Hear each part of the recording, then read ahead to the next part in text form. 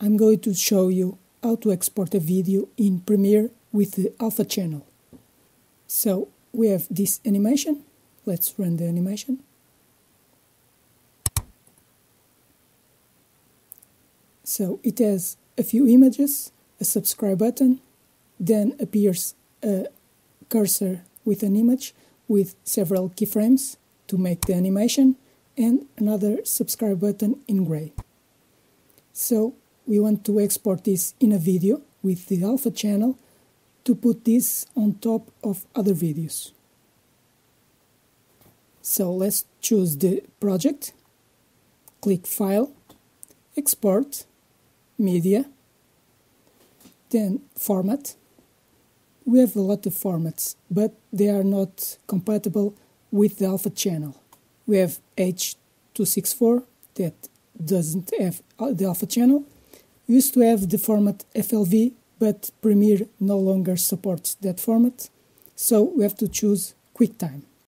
We choose Export Video and Export Audio, and in these properties we choose the quality, the resolution, and some other parameters. But the most important thing is RGBA. The A stands for alpha. Is the alpha channel we want. You can see in the animation, and this black area is the alpha channel. Let's export this video. We wait for the export. And we have the new file. That's a MOV file. Let's create another project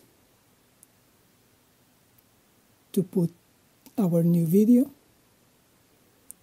So let's import our new video and some other file.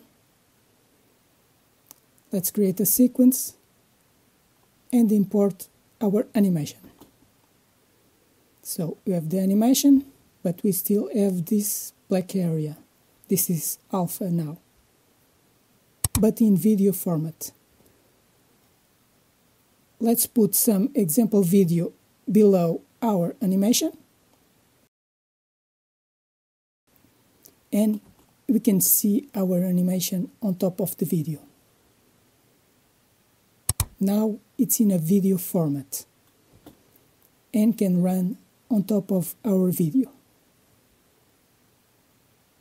And we can add more videos like this during our video, like put a subscribe button on the beginning, and on the end remember again to subscribe. And we can put this video on top of the other and move the location on the screen to appear on different parts. So now we have our animation showing in several parts of our frame because it has the alpha channel. And we can have as many as I want.